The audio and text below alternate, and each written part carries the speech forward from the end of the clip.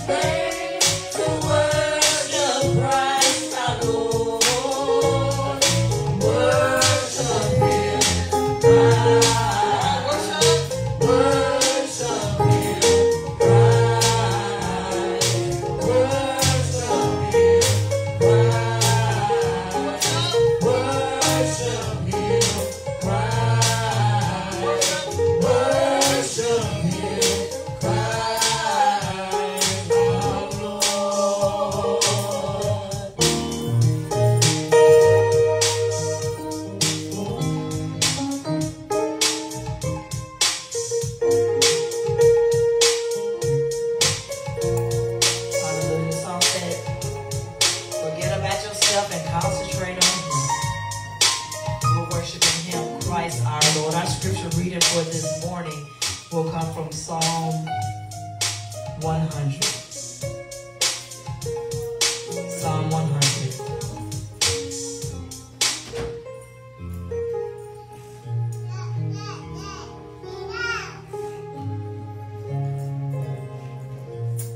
Psalm 100. It says, make a joyful noise unto the Lord, all ye lands. Serve the Lord with gladness, and come before his presence with singing. Know ye that the Lord, he is God. It is he that hath made us, and not we ourselves. We are his people, and the sheep of his pasture. Enter into his gates with thanksgiving, and into his courts with praise. Be thankful unto him, and bless his name. For the Lord, he is good. His mercy is everlasting, and his truth endures throughout all generations. Amen. That is God's word for God's people. Thanks be to God. You can be seated in his presence.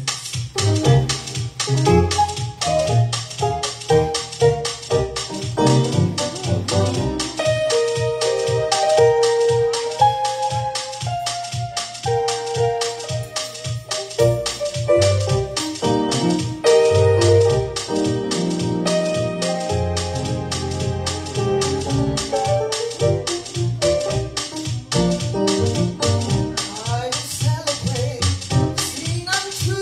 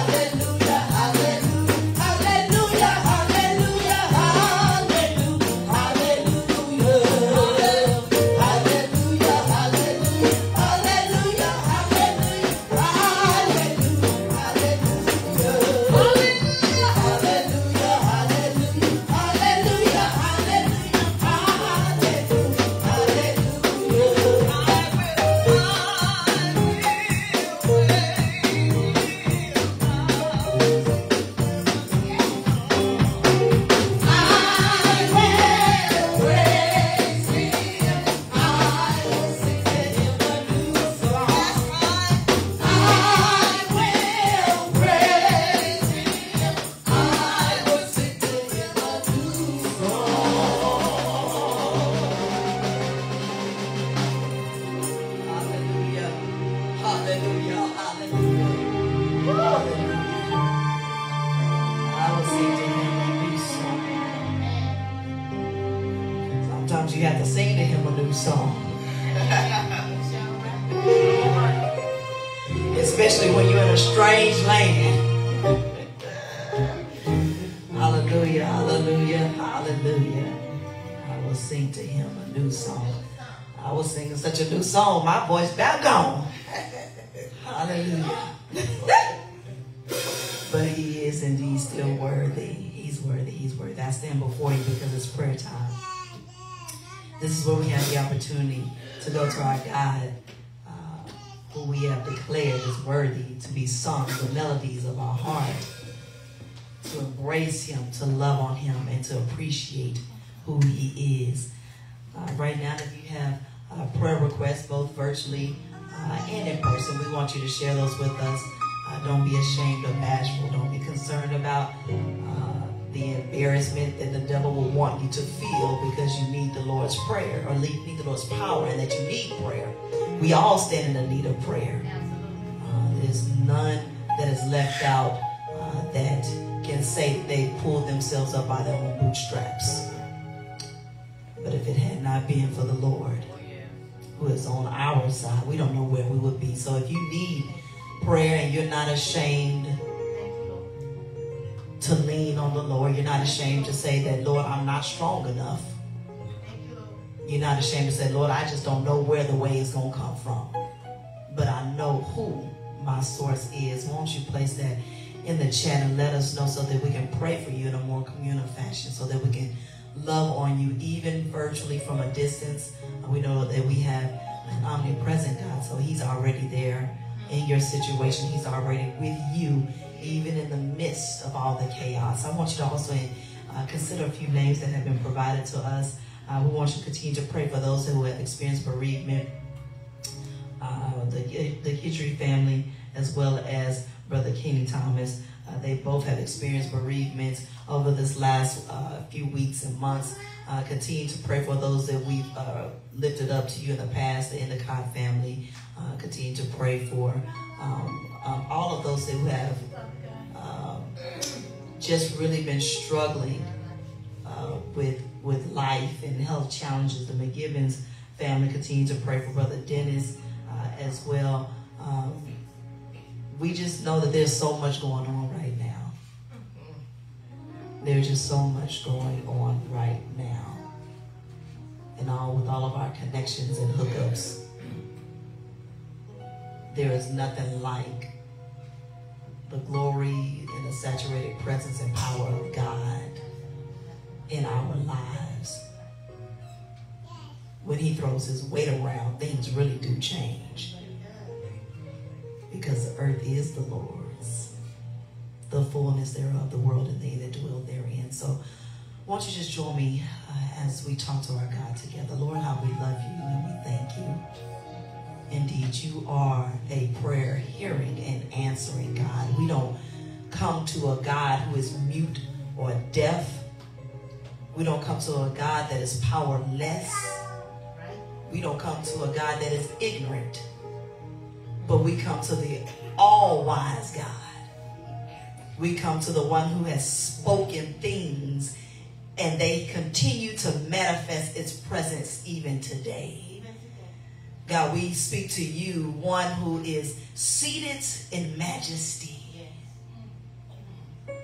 whose throne is above, who always has an aerial view of our lives, and whom nothing catches by surprise. Father, we come to you because you said in your word that we can come to you boldly as your children, boldly as your creation, oh God, those that have been created in your image and after your likeness, because you said that when we come to you boldly, that that's where we may obtain mercy and find grace in our time of need. Father, I'm just sharing your word back with you because we know that your word will never return back void, Father. So right now, we come before your presence, God, boldly coming to our Father.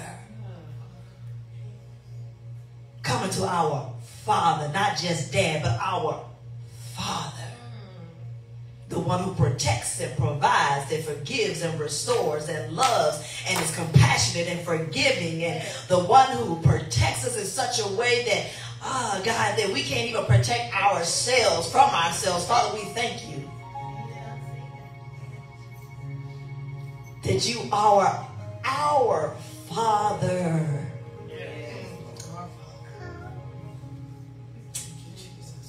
God, thank you. Even in a season where so many people have lost their Father, you are the Father. Father, we say thank you so much for having an unconditional love towards us. That your word says that while we were yet sinners, that's how much you loved us.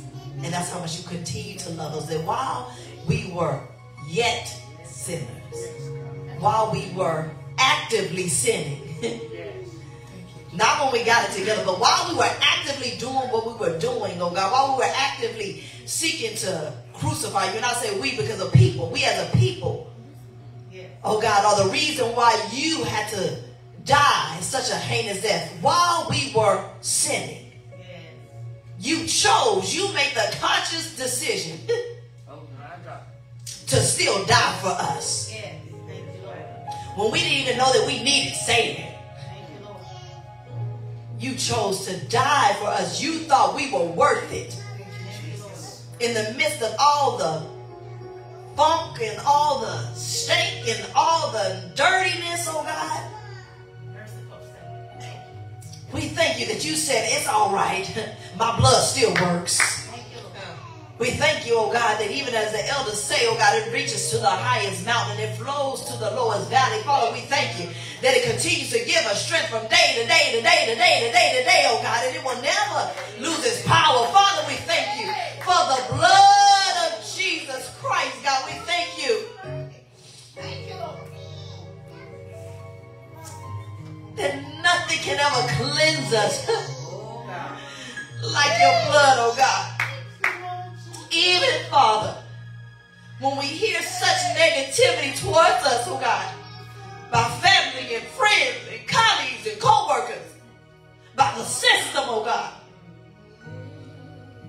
we thank you, oh God, that your blood is so pure and so efficacious that it can clean all the dirt and the grime, oh God. What can wash away my sin? Nothing but the blood of Jesus. What can make me whole again when the world seeks to break you over and over? Nothing but the blood of Jesus. Oh, how precious is the flow, oh God, that makes us white as snow. Thank you. Thank you, Lord. Nothing but the blood, God. Lord Jesus. Thank you that you died, Father. Thank you.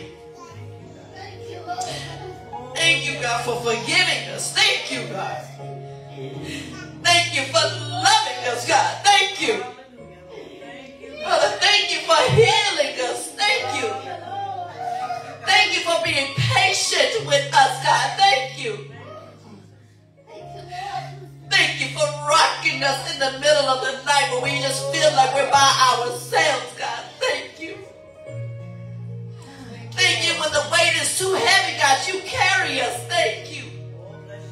Thank you when we feel like we're by ourselves. You remind us that I'm that friend that's sticking closer than any brother.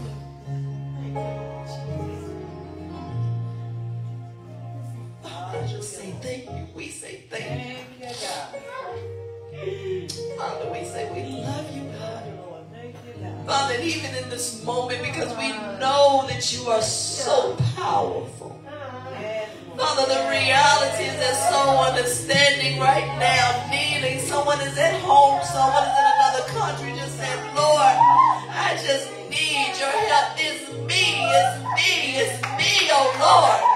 And I'm standing in the need of prayer. God, I need you to open the door. God, I need you to make the way. God, I need you to heal my children. God, I need you to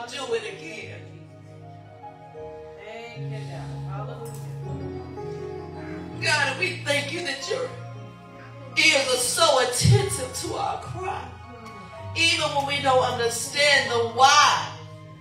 Yeah. Father, we thank you that we can trust the who. We thank you, God, that we can take you at your word every day because your word is alive and it's quick. It's sharper than any two-edged sword. So, Father, even while we're going through, we thank you that your word brings us life. That it continues to remind us, oh God, that if we first seek the kingdom of God and your righteousness, that everything that we need will be added, oh God. Your word reminds us that if my people who are called by my name will just humble themselves and pray and seek my face, turn from the wicked ways, then I will hear from heaven and heal the land. Your word reminds us that I know the plans and thoughts I have towards you. Plans to prosper you and not to harm you, to give you a future and to give you a hope. Your word reminds us that your power is great. Your word reminds us, oh God, that nothing, not death nor life, nothing can ever separate us from your love. Your word reminds us that if anyone is lacking wisdom, all we have to do is ask. But don't doubt you, oh God. Father, we just say thank you that we can trust your word, Father.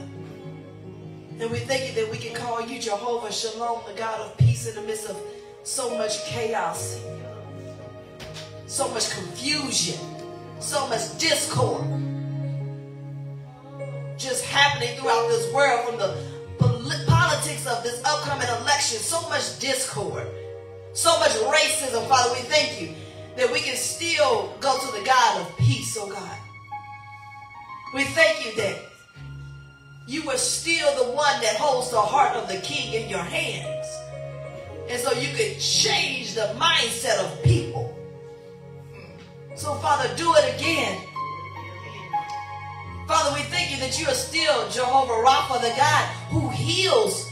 Father, we thank you that you're still able to heal cancer as we are celebrating those who have overcome breast cancer and all types of cancers in this month of October. Father, we thank you that you're still able to heal. That nothing is too hard for you.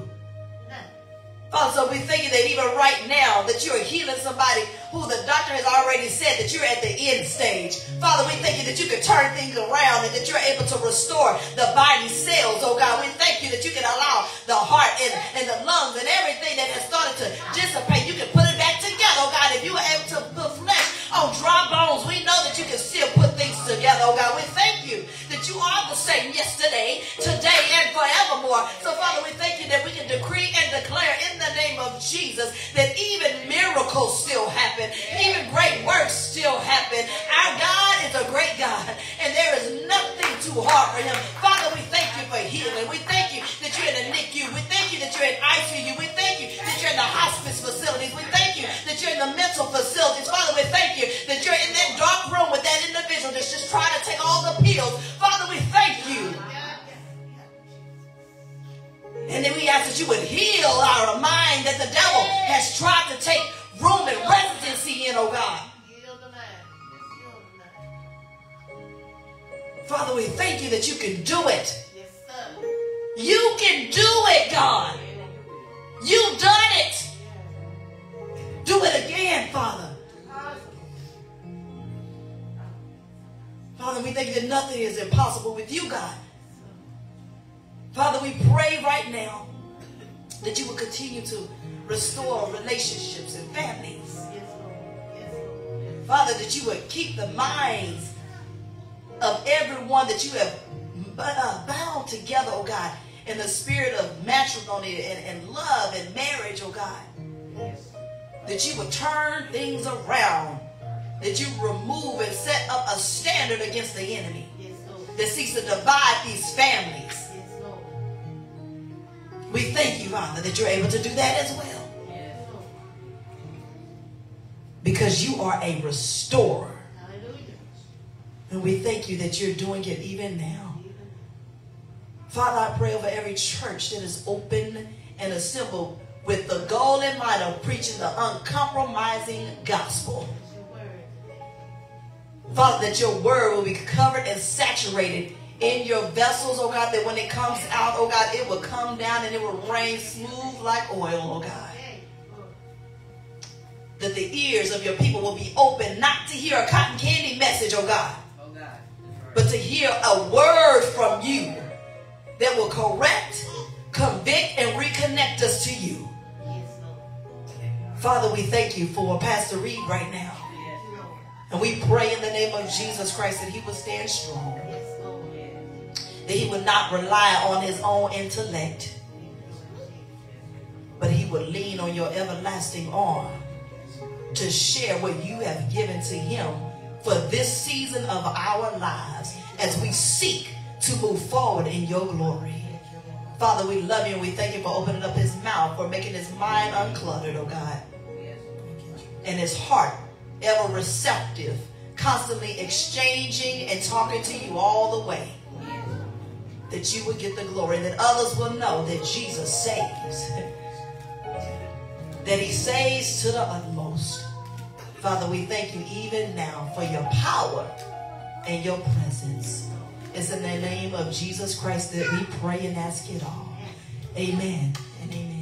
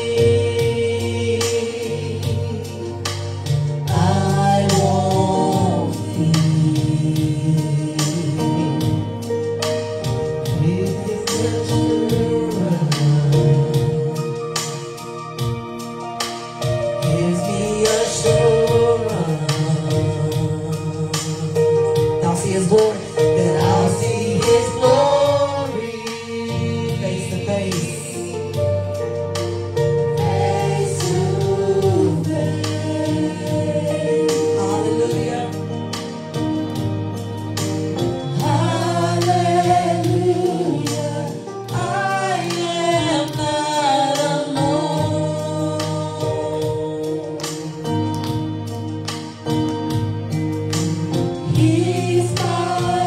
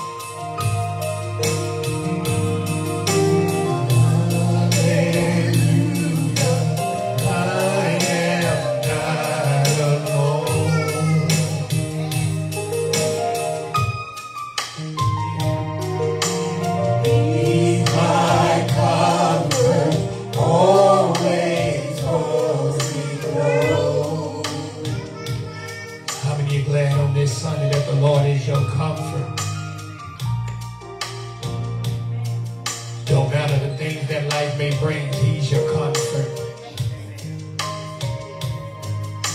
That you can find resolution in him.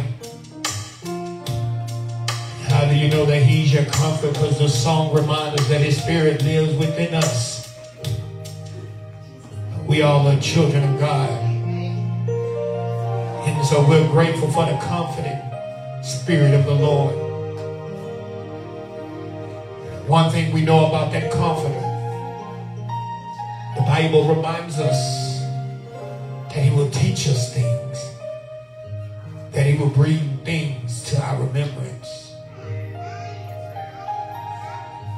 And so we're grateful that his spirit lives within me. And it's my victory. It's not the person that's next to you. It is not your mother's victory, your father's, your children, your spouse. It's my victory. It's a personal thing at this moment. If the Lord has ever made a way for you, if the Lord has ever opened the door for you, if he ever restored some things to you, he's kept you when you didn't want to be kept. He's changed some things even you didn't want it to change, but he knew it was best because it's his victory. It's my victory. You're standing here this morning because of the Lord, because of the Spirit of God. Hey! It's my victory. Oh, thank you, God.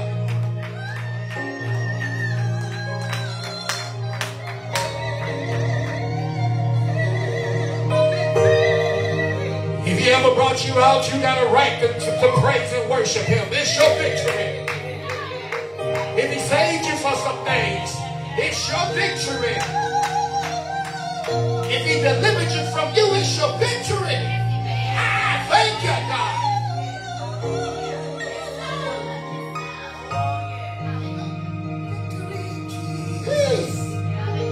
Oh, this victory. This victory in him.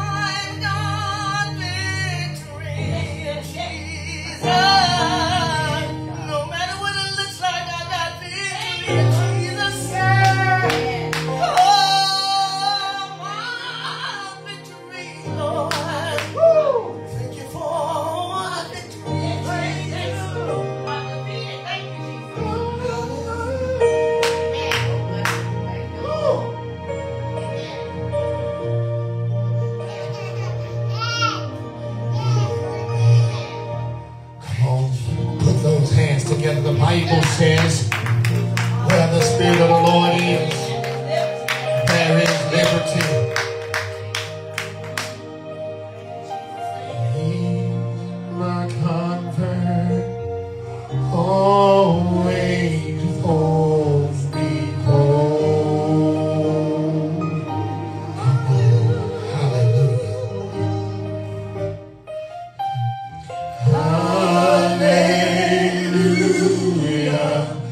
I am not alone. He's my comfort. He's my comfort.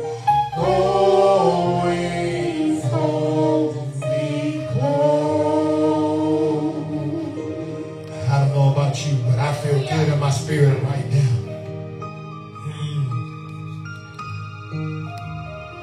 You ought to feel good in your spirit at this moment.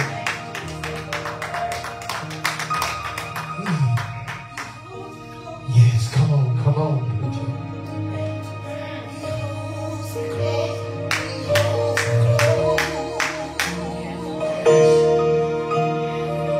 Everybody say,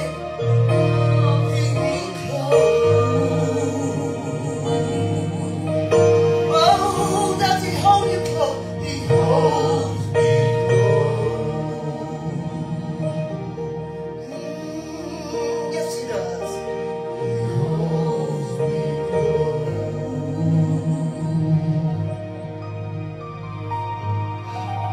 He holds me close.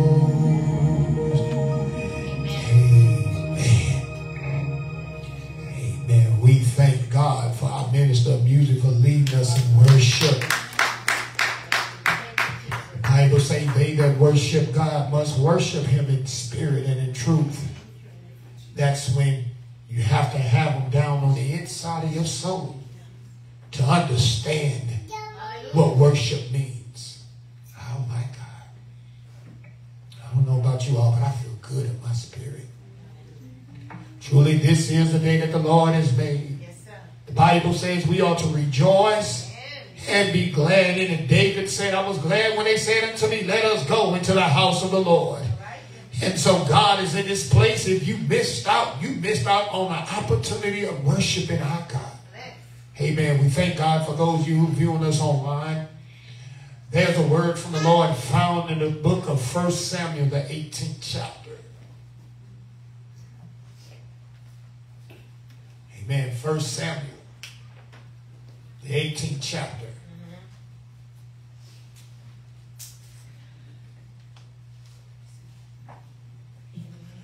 Look at verses 5 through 12.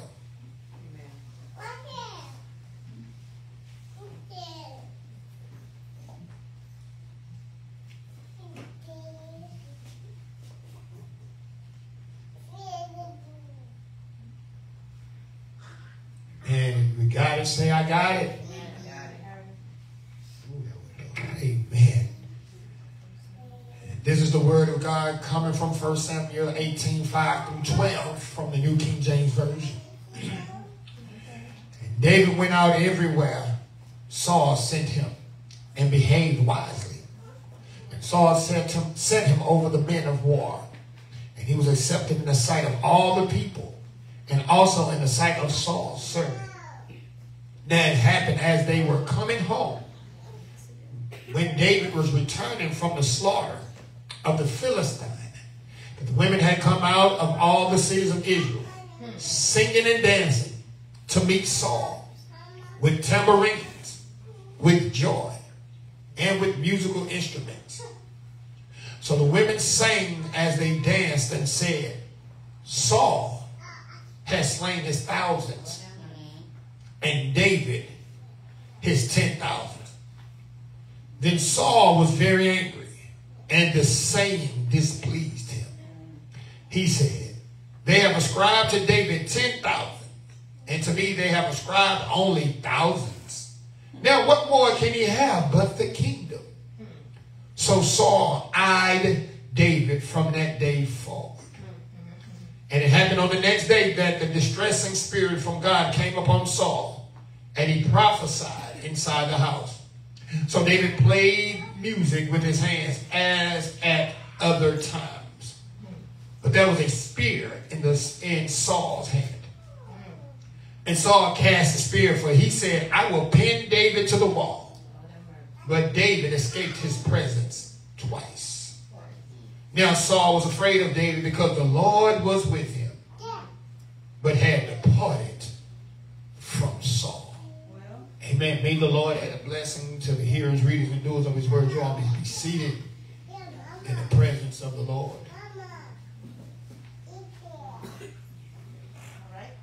And for these few moments, I want to preach and teach on the thought, they switched up on me. They switched up on me.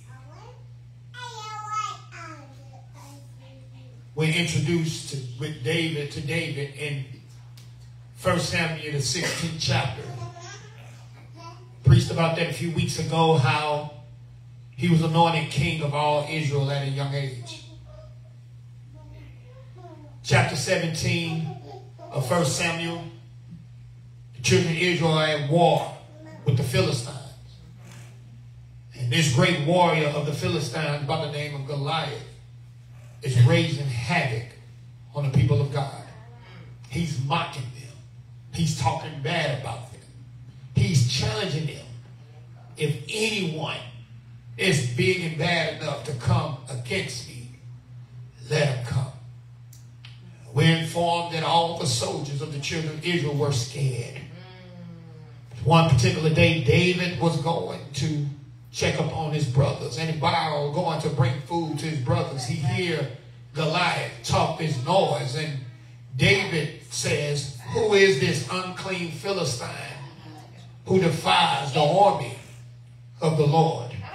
And David, even though he was talking in confidence and assurance of who God was, his brothers were very upset with him, because they felt like he came to make mockery of them, shame of them, because they didn't want to go out. They asked him, do you have anything else to do? Why are you here? But these words made its way to King Saul. And King Saul asked to see this young man, and the young man said, I will go out and fight this unclean Philistine. Saul tells David, you are a youth, and this man Goliath has been a warrior since his youth.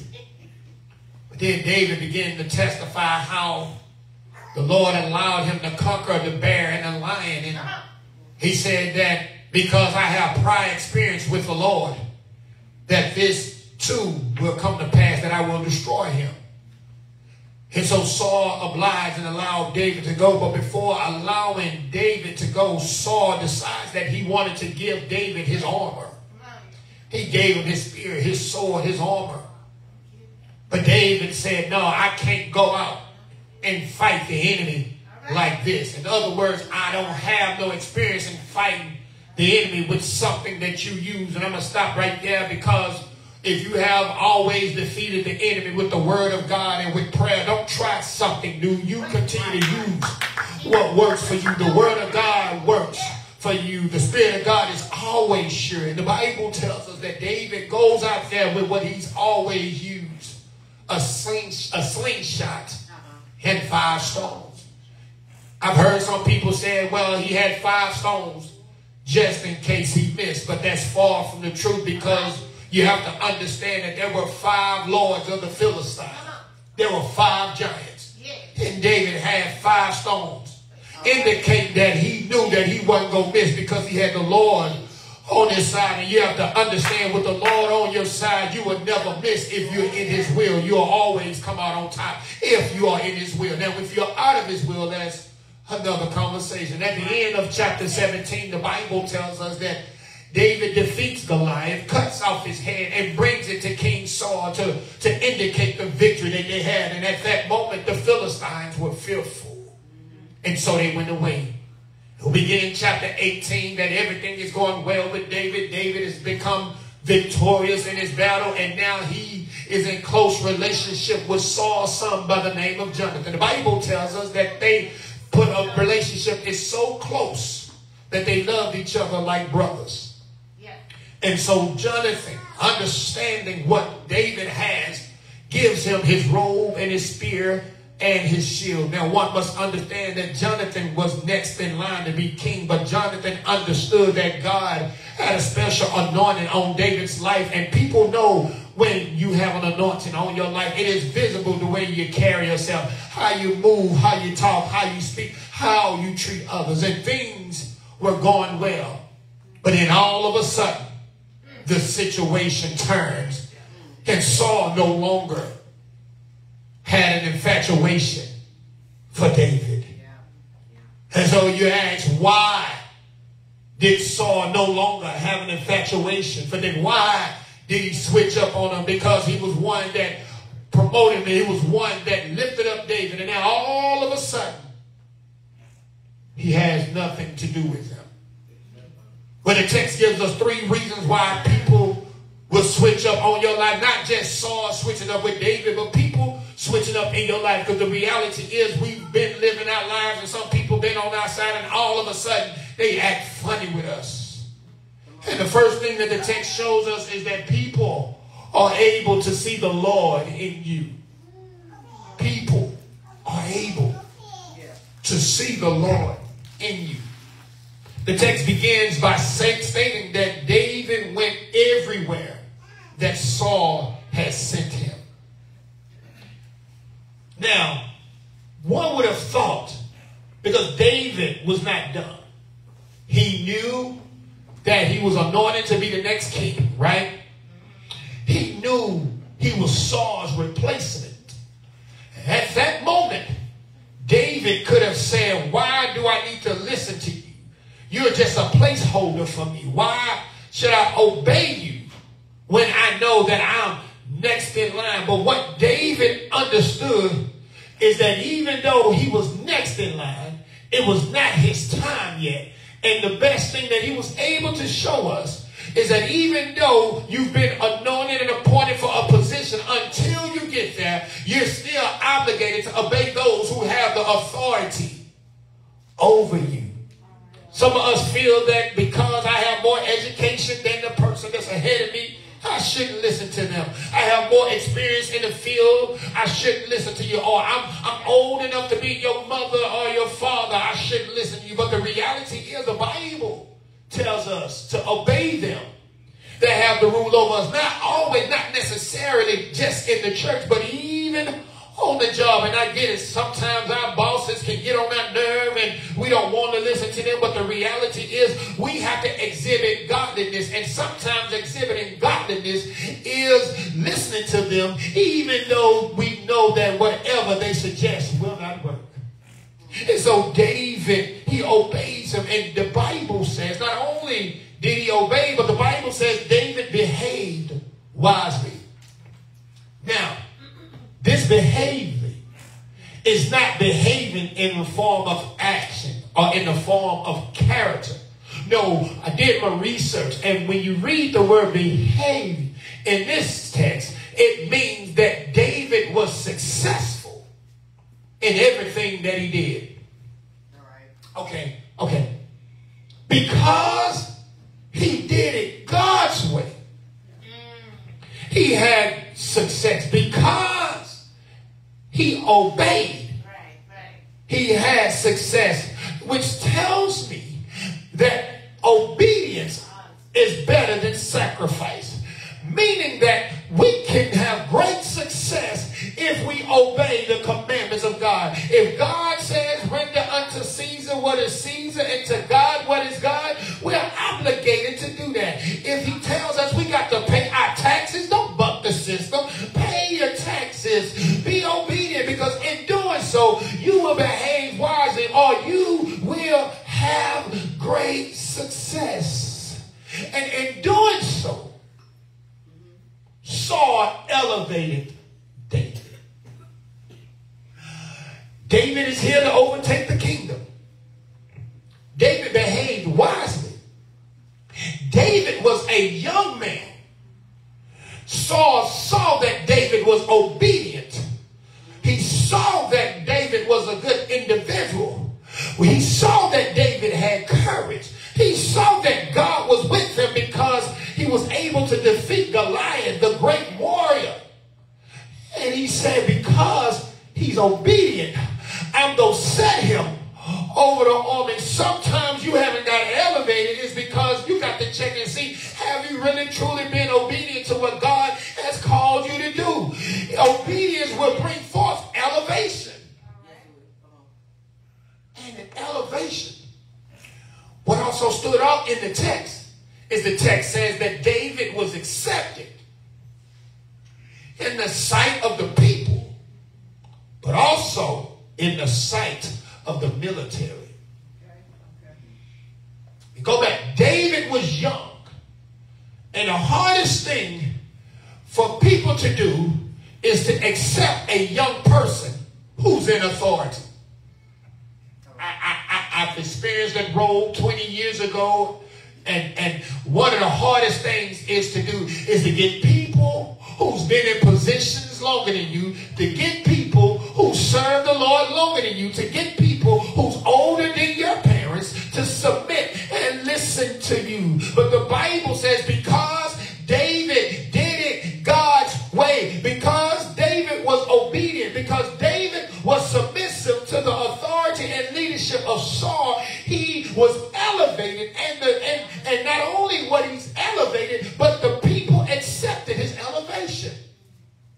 Now you're saying that's not important, but it is important because you have to understand that in that time, civilian life and military life, they didn't agree on the same issues. They were just like Democrats and Republicans.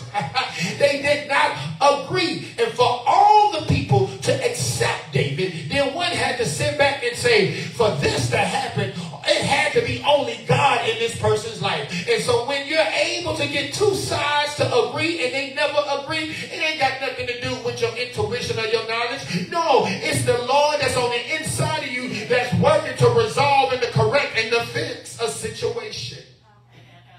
So when people switch up on you, when they decide they want to turn their back and change on you, and since they've been with you when everything was going well, you have to understand that they're able to see the Lord in you. But the reason why they also may turn their back on you is because some people are envious of your success.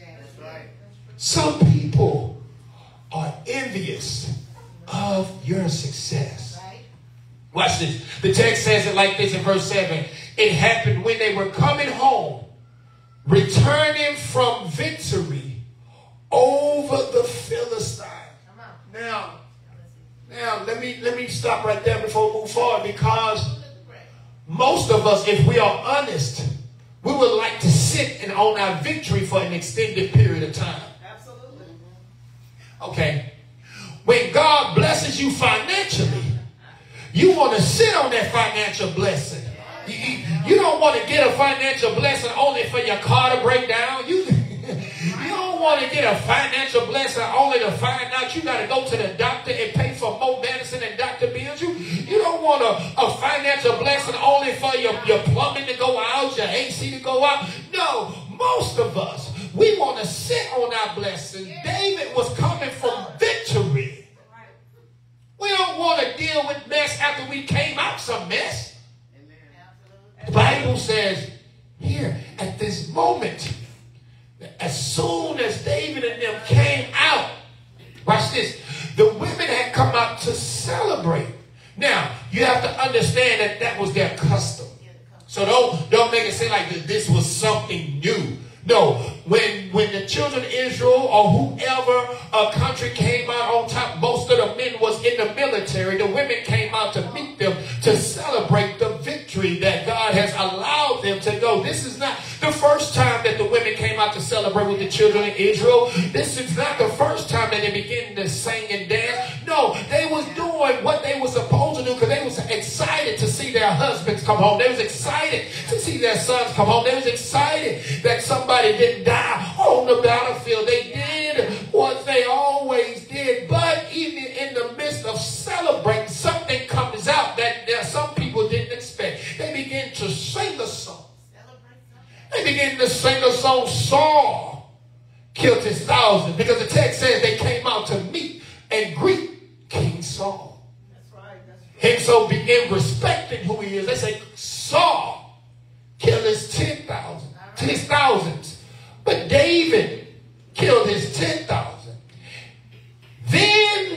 Saul was angry. Now, I get it. We're like, Saul is angry. Why was he angry? Well, I believe because of what he said. If they would have said that Saul killed his thousands and David killed his 200s, he would have been fine with that. If they had said Saul killed his 1,000, but David killed 100, he would have been fine with that. You know why? Because some people, this is funny, some people can't accept the fact that you're being elevated to the point where they are, or you're surpassing them. As long as they're doing better than you, you can be on their team, you can ride with them, they can walk with you, they can smile in your face, y'all can hold hands and go shopping, go eat together, go hang out, go clubbing, go to brunch together. As long as they're doing better than you, y'all can do everything together. But the moment you begin to elevate, the moment your class status begin to change, then you begin to see people change up. Saul was fine with David, though. That's why I gave you the intro. David and his son was close friends. Saul was willing to give David his armor as long as David was up under him. As long as the accolades didn't match up, it was great. It was grand. But as soon as it was amazing, as soon as they began to ascribe, as he says, 10,000, then there's a problem. And we can recognize these people in our lives. You say, how do we recognize them? How do we recognize a hater? Because they'll begin to say things something like, I see you trying to come up. They'll say, oh, you think you good now because you got this new job. They begin to say, I see you with your little car. I see you with your little house. I see you with your little boo. I see you got some new clothes now. I see God. Because they weren't saying none of that before. They was okay with you wearing hand-me-down. They was okay with you making minimum wage. They was okay when they walked into your house, they saw holes and it was beat up. But the moment your house is fixed up, the moment you driving something, the moment your bank account is catching up with that, then things begin to change. Saul began to change on David at that moment, because at that moment he realized that he was no longer the head person with everything. He was no longer getting the highest accolades. And what it did, it played to his ego. And a lot of us, it becomes an issue when we allow our ego to override the Spirit of God that's on the inside of us. Because our ego will make us act crazy. Our ego will make us roll in the flesh. But if you have enough God on you, the Spirit of God would override your ego.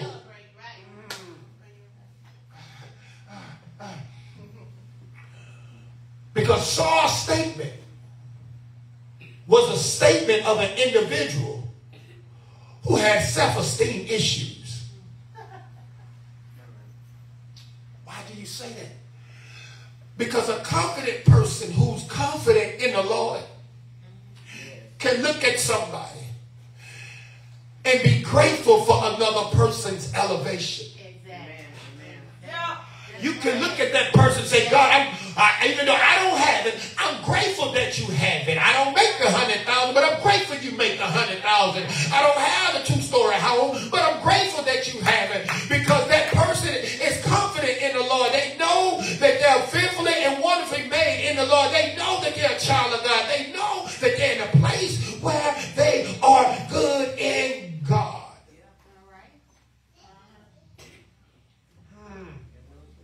And so, when you're trying to figure out why people turn their backs on you, understand it has nothing to do with you.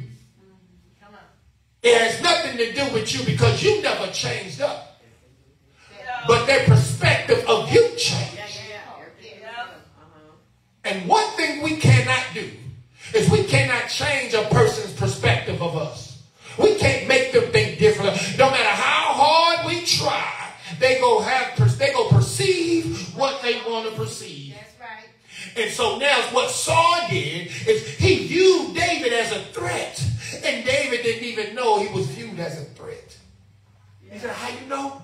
Because it brings us to my last point, is that they can't stop your progress. They cannot. People cannot stop your progress. It's in the text. David didn't know because the Bible said the very next day. So that lets you know, if it ain't one thing, it's another. David had just came through victory. He just came on top. And soon after that, he got to deal with something else. Thinking not strange concerning these trials and fiery trials and tribulations that come your way. Some of us, I know we want to breathe. Sometimes, God, give me a week off from testing. God, give me a month off of trial and tribulation. God, I've been going through it for 10 months. I got 30 minutes off and I got to deal with some mess again. God, I don't want to deal with nothing the next day. But David, after victory, had to deal with it the next day. Yeah. The Bible said the next day an evil spirit comes upon Saul. What I've learned in life, and what we learned through the text, is that envy and jealousy, it gives place or gives room for the devil to creep in. Yeah. The Bible says that jealousy is as cruel as the grave. Meaning that if an individual is jealous of a person, he's willing to do any and everything to show that I want what they have. The reason why Saul was upset was he wanted that type of accolade. He wanted that type of recognition. He couldn't stand that David was getting more recognition than him. Yeah.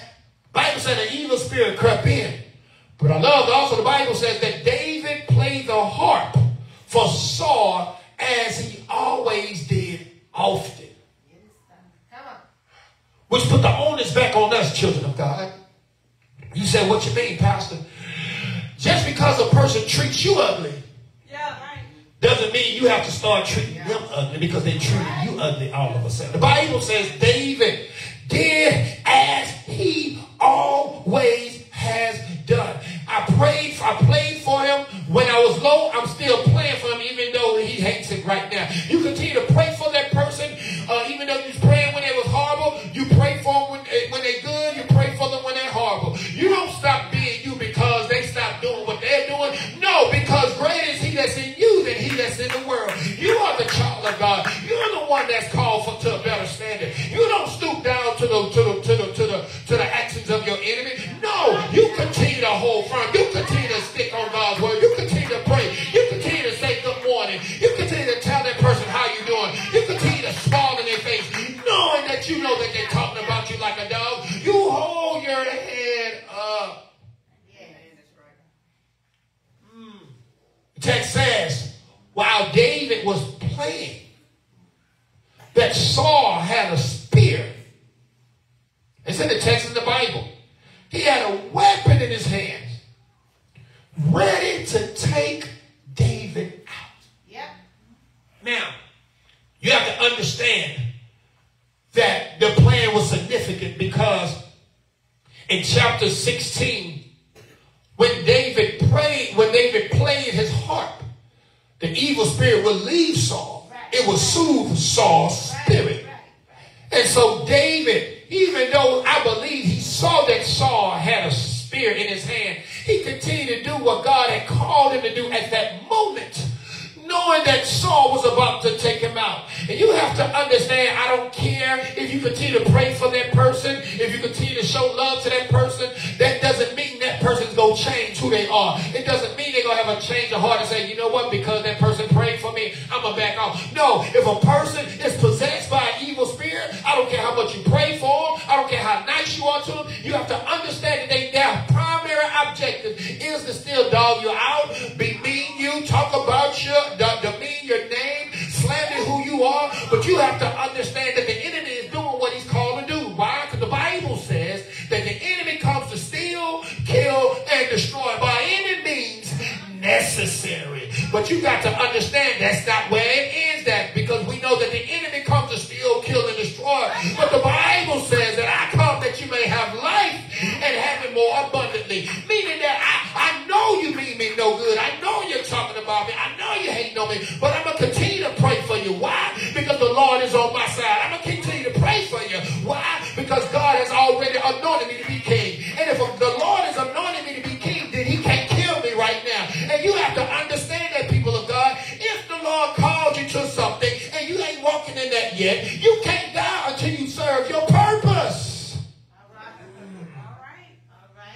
And so, watch this, y'all.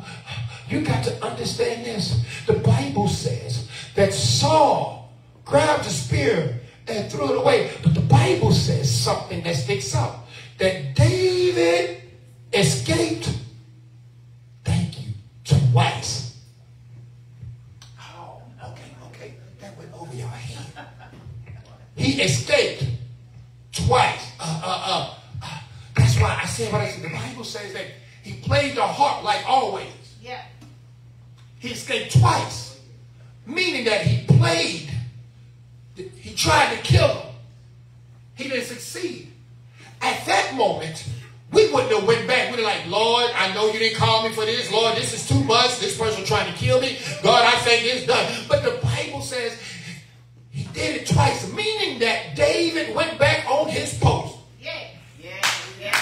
You know the people at your job don't like you. You go back to work and smile in their face. You know they talking about you behind your back. They showed you who they are. They showed you their face cards. And you know they set up traps. But the traps ain't gonna work. Why? Because the Bible says no weapons that's formed against me shall prosper. And every tongue that rise up against me, you will condemn in judgment. Not only is the weapon it's gonna form but it won't prosper. But everybody that's talking about you, everybody that's bad about you, everybody that says you no good and lying on you, they will be condemned. You will condemn them in judgment, meaning that you will have the last laugh. And I don't know about y'all, but I'm grateful that the enemy won't have the last laugh. I'm grateful that my struggling is not in vain. I'm grateful that my suffering I will overcome it. Why? Because I walk with the Lord. He walks and talks with me. And he said in his word that we shall go through trials and tribulations. But he told me to be of good cheer. He didn't say it was going to feel good, but he said be of good cheer. He didn't say you was going to skate through it, but he said be of good cheer. He didn't say you weren't going to have some sleepless nights, but he said be of good cheer. Why? Because he's overcome the world. And if he's an overcomer and he's on the inside of you, then you are an overcomer also. Amen. Watch this, y'all. And the Bible says this. The Bible says that at that moment, verse 12, I'm almost done. Verse 12, the Bible says that Saul, it's in y'all Bible, it's in my Bible, Saul was afraid of David.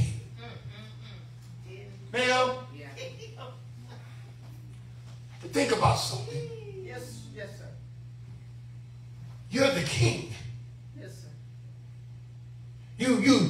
You have the nation at the palm of your hand. But you're afraid of somebody. He wasn't afraid of him because he had more degrees. Come on. He wasn't afraid because his subject and verbs agreed. He wasn't afraid because of his financial status. He wasn't afraid of him because he looked good. Because the Bible says Saul was a good-looking man. He wasn't afraid of him because his bank account was small. He wasn't afraid of him because he had the right hookups. No, the Bible said he was afraid of him because the Lord was with you. And you got to understand, if the Lord is with you, the enemy is afraid. Why? Because when your trials come your way, you know that the name of the Lord is a strong tower, and the righteous run thereof, and they are saved. You know that the earth is the Lord, and the fullness thereof. You understand that the Lord is my shepherd. I shall not want. Why? Because he walks with me, and he talks with me. He says that I'm his child. And so I have an understanding that the Lord is my light and salvation. Whom shall I fear? And whom shall I be afraid of? That's a person that has a relationship with the Lord. That's why Paul said that I may know him in the power of his resurrection, in the fellowship of his suffering, understanding that the devil in hell can't do nothing against me as long as I got the Spirit of God on the inside of me. That's why Paul says that who shall separate me from the love of God? He says that I'm persuaded that life, nor death, nor distress, nor wife, nor husband, nor children, no job, no supervisor, no crackhead, no drug dealer, no money, nothing shall separate me from the love of God. I'm fully persuaded persuaded. And you got to be fully persuaded that the Lord has you. You got to be fully persuaded that weeping may endure for a night, but joy comes in the morning. You got to be fully persuaded that nothing shall be impossible from my God. Is there anybody in here that's grateful that God has shown himself strong, that he's delivered you before, and if he delivered you before, just like he did with David, he delivered him twice. He deliver you twice, and this ain't the only time he delivered David. David was in the cave where Saul was trying to kill him, and he couldn't find him, but David stood over Saul with the opportunity to kill him, and David looked at him and basically said, you know what, vengeance is mine, and I will repay it, says the Lord. David could have handled it. You could have handled it your way, but put it in God's hand. Allow the Lord to vindicate you. Allow the Lord to open the door. Allow the Lord to make a way. Allow the Lord to set you free. Allow the Lord to vindicate you. Allow him to change your circumstances. Allow him to make you strong in the midst of the enemy. Allow him to hold you together. Is there anybody that's grateful that the Lord is a strong tower, that the Lord is a refuge to them in the time of trouble? Is there anybody here? Yes, people will turn their back on them. Let them turn their back. Let them do what they do. Let them handle you. Let them do what they think they do, and they think that they are prospering. Yeah. Because the reality is, it will not prosper. And so when people turn their back on you, yes, sir, when they try to tell you you're not worthy, when you're trying to figure out why they changed, understand in what Mary said. It ain't got nothing to do with them. It's the God in me. And if it's the God in you, let them change. Let them move around. They didn't need to be your acquaintance anyway. Get the squares out your circle. And so when people turn their backs on you, you have to understand that if they don't want to be around me, it must be something that's on the inside of me that don't agree with them that's on the inside. The Bible says, how can two walk together except they agree? Your spirit is not meshing with my spirit. I serve the Lord my God. You serving the world. We can't walk together. People are envious of your growth. And if you're around people and they don't want to see you grow, they don't want to see you prosper, they don't want to see you advance, you need to kick them out to the curb anyway. Let them treat you differently because they didn't need to be in your circle anyway. And they turn their backs on you because they understand and realize they can't stop what the Lord has for you. If the Lord said it, shall he not do it? He's a God that cannot lie and a God that shall not repent. If God said you're going to make it out, you're going to make it out. If God said you're going to be healed, you're going to be healed. If the Lord said he's going to set you free, he's going to set you free. Sometimes it may happen in the twinkling of an eye. Sometimes it may take a process. But you got to understand that in the Lord is yea and amen. And I don't know who I'm talking to this morning, but if you're going through, hold on to God's never change a hand. Understand that he'll never leave me nor forsake me. Understand I never seen his seed beg for bread. And if he's the same God back then, he's the same God right now. He still heals. He still delivers. He still set free. He still break chains. He still open doors. He still open windows. He still close doors. He still block the enemy. He is still God. So on my clothes, and let them switch up. Let them do what they do. You have to understand, I don't need friends anyway. I need godly people. I'm a friend of God. And he calls me friend. I'm grateful that y'all can have this world. You can prosper here on earth. But if I have the Lord on my side, I have all that I need. And those who I gain in this way, in this walk, we go say the same thing, we go promote the same things, and we go build each other up. So let them change up. And when they change up, don't be shocked. Don't be surprised. Because the reality is they was already showing you signs. You just didn't have discernment to see the signs. But now that you have the discernment to see the signs, Let them go and continue to move in the Lord. Father, in the name of Jesus, I thank you, God. Father, I thank you. Because, God, with your word, you've shown us, God, that people can love us 1 minute. They can try to take us off the next. Because they was only around us for convenience. It was only around us as long as things was going their way. But Father, in the name of Jesus, I ask you, God, to surround your children with like-minded people, God. Because we understand and know that we can't live this life by ourselves. But surround us with people who want to see us grow and are not envious if we surpass them.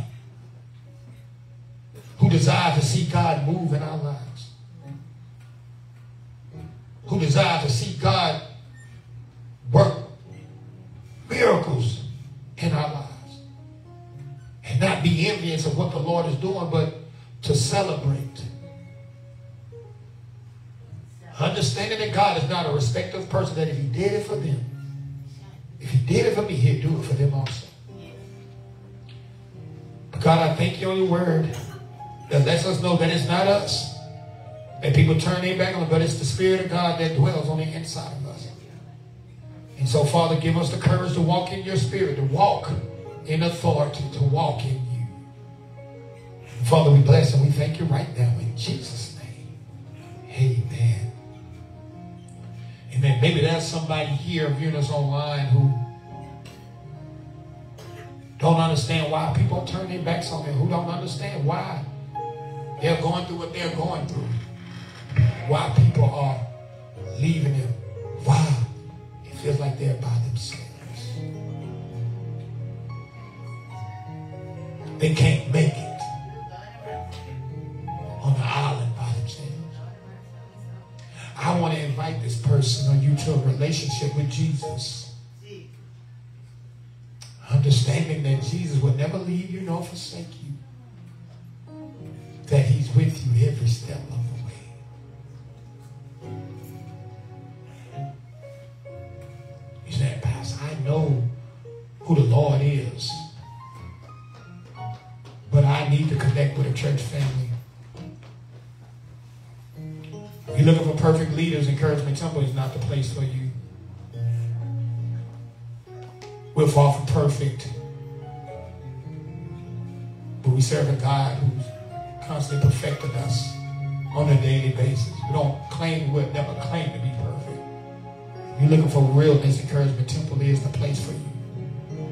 Those of you viewing us online, leave a message in the chat. Amen. All right, we transition to our announcements. We'll receive Pastor Chris as he comes forth and give us our announcements. Y'all receive her as she comes.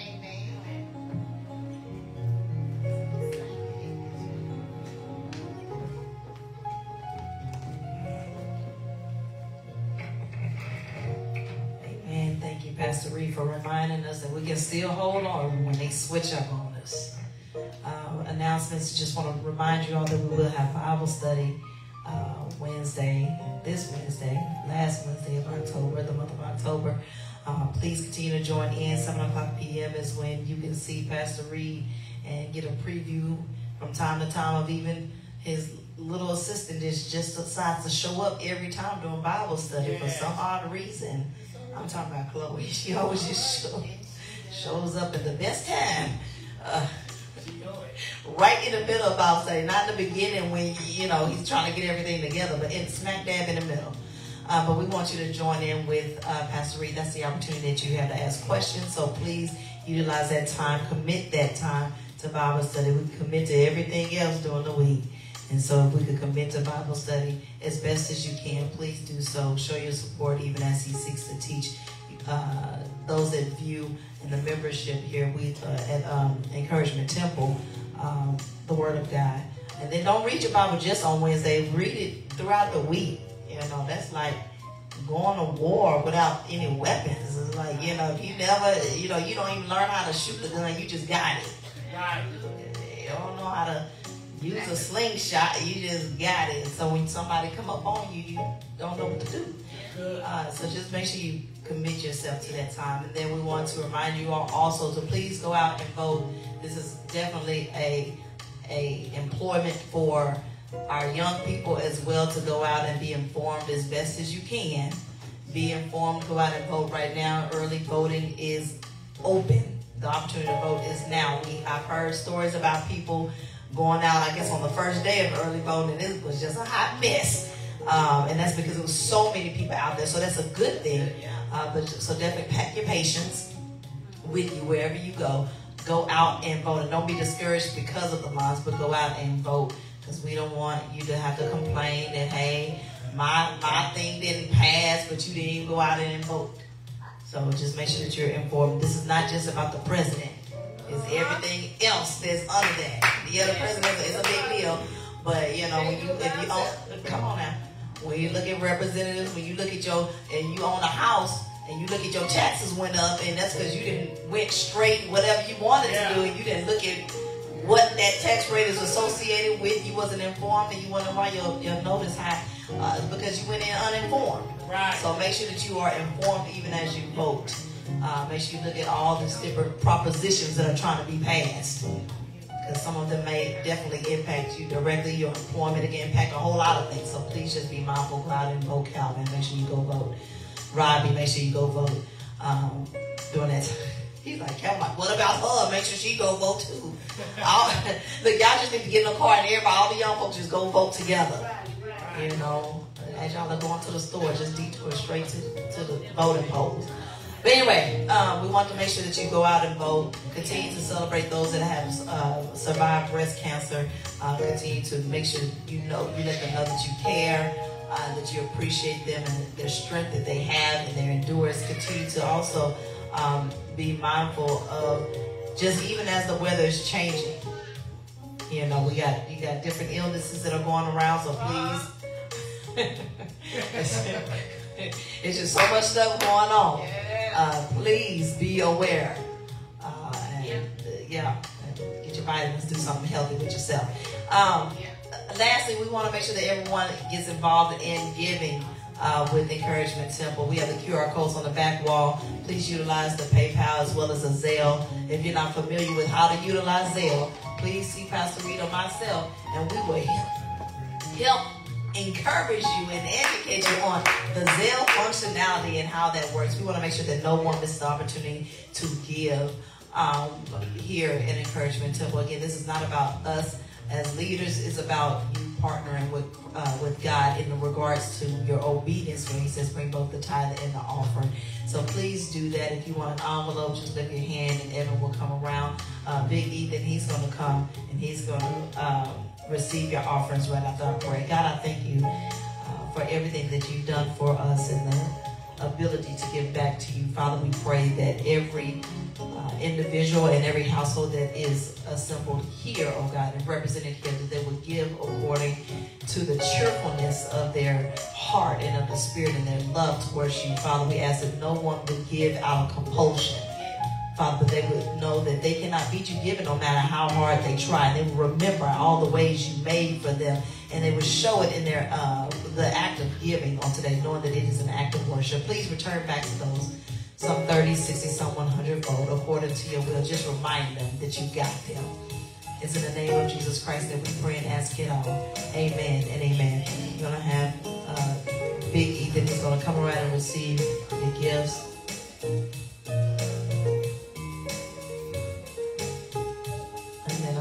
Just one quick, just real brief announcement. Some of you may have received communication over the weekend with respect to having all hands on deck with the upkeep here on the grounds, and so we hope you have the opportunity to read that communication. If you don't know what I'm talking about, just look for an email from Encouragement Temple on Friday, and just make sure that you just review it. Set aside some time to help support Pastor Reed and I as we continue to keep the grounds here at the church. We can't do it all. We need you all's help. And so we ask that you all would be intentional on helping us even as we seek to lead. I'm going to remind you all of our motto, what Evan is going to. Come on, Evan. I wasn't going to hear the end of this if I didn't let them. Come on. You got to say with your big boy voice. Encouragement Temple is the place where Christ is edified through our worship and our witness, where believers are empowered through the preached gospel and discipleship, where the community is enlightened God's saving grace to all. All right. Please govern yourself according to the announcements and be encouraged by our motto. I'm going to place you back in the hands of Pastor Reed. He's going to share the blessing and the benediction. Amen. Let us govern ourselves to those announcements. If y'all desire to early vote, if you live in Harris County, I do know that the North Harris location, Long Star North Harris, there's not no waiting line. I was able to go in and be out within 10 minutes. And so if you're in Harris County, you can go to Long Star North Harris area, across from Nimitz High School. That Long Star, the waiting line, I was able to go in and come right out in 10 minutes. I was done. And so that's for early voting. Because you know, if you miss early voting, then you have to go to your assigned location. And Pastor Chris taught me that. And so if y'all go early vote, if you want to vote next week, it ends on Friday, on the 1st. So we encourage you all just to go there. Your driver's license has to show that you stay in Harris County. You can't just tell people that. Yeah, let's make it because some people like I live in Harris County, but their driver's license has a different address. And so make sure your driver's license address is a Harris County address. Amen. I think that's it. Amen. Let us stand. Next Sunday is first Sunday, y'all. First Sunday in the month of November. The year has flown by, but God has been good to us.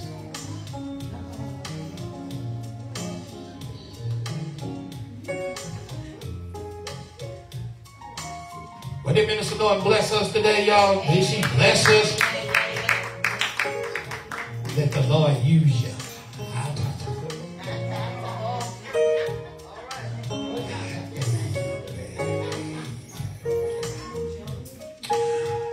Father, in the name of Jesus, God, we thank you, God. We thank you for laughter, God. We thank you for your joy, God, that you've given us, Father. We thank you, God, just for fellowship. Father, we ask you, Jesus, as we leave this place, that you be with us, God, that you protect us, that you guide us, keep us safe from harm and accidents, Father. And God, allow us to get to our various homes and destinations safe. And let us allow our homes to be the way it was, how we left it. Safe, sound, and in one piece. To the King eternal, immortal, invisible, to the only wise God, be glory, honor, dominion, power. Wait a minute, somebody say also let it be better than what it was, how we left it. So God, make it better. Make it better. In Jesus' name. Amen. You're dismissed. We'll see y'all this Wednesday for Bible study virtually. Peace.